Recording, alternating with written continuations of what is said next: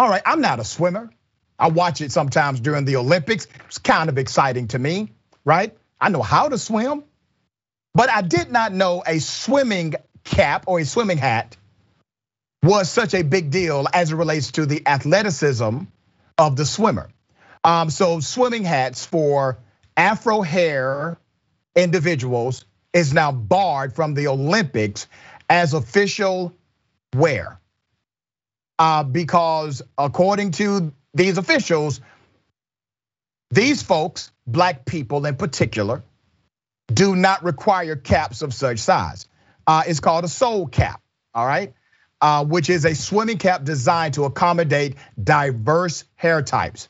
Has been denied by the regulatory body of Olympic swimming.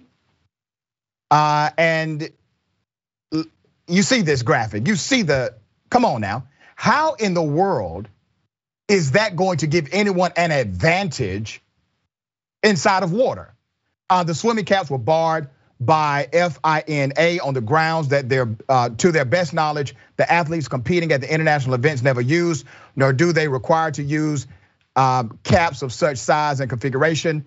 The committee went on to describe the swim caps as unsuitable due to them not, and I quote, following the natural form of the head. Now, once again, this only applies to black women in particular with a bunch of hair. That's who it applies to, okay? Here's what the co-founders of Soul Cap said. Co-founders of Soul Cap say they are disappointed in this failure to acknowledge the diversity of competitive swimmers, particularly in a year where we have seen an increase in swimmers from ethnic minority backgrounds qualifying for the Olympics. Now, Soul Cap, brilliant idea, because they're right. You have more people of color swimming than ever before. It continues to go up every year, the number of people participating in this sport. That's a great thing. It diversifies the industry. Remarkable. Soul Cap was created in 2017 when the founders started adult swimming lessons for the first time. They met a woman with Afro hair who was struggling with the size of her swim cap. Since then, the brand has provided 40,000 swim caps to swimmers globally. Here's what I really detest about this Olympic rule. It only adversely impacts women of a particular hairstyle. That's it. It's only people it will impact adversely. My dear sister, your thoughts?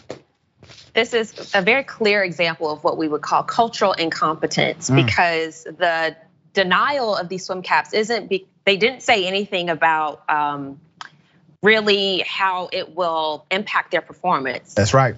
The statement that they said was that, well, our swimmers have never used it before, so why do we need it now? So they're hearkening back to the sort of sense of tradition when you've had a sport that traditionally hasn't had a lot of African Americans. So of course they haven't used swim caps of that size before.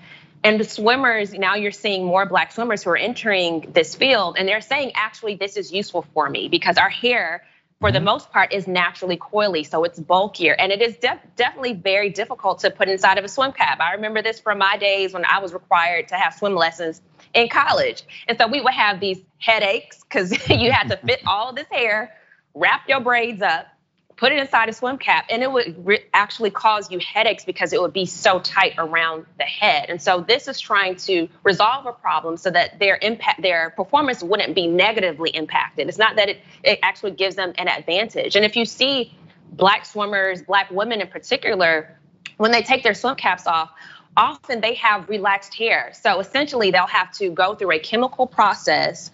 When chlorine is already going to damage your hair, you have relaxers that damage your hair. And you're saying that this is the only way at the end of the day that they'll actually be able to use the standard swim caps is if they flatten their hair out through a chemical process. So I really do hope that they listen to the company, that they listen to women of color, specifically black women who are talking about this, because it's really just a matter of ignorance. Yeah, they need to get it together.